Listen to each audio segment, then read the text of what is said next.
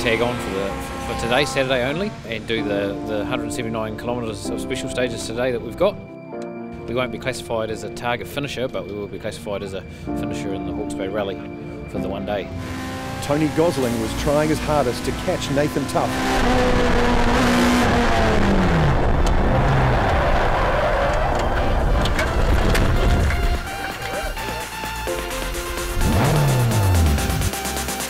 Nathan held on to his lead to win the one-day event.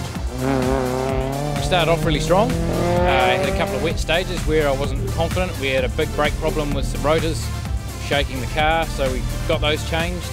And then they've come right in the last two stages, and that last stage was just awesome. There's nothing left.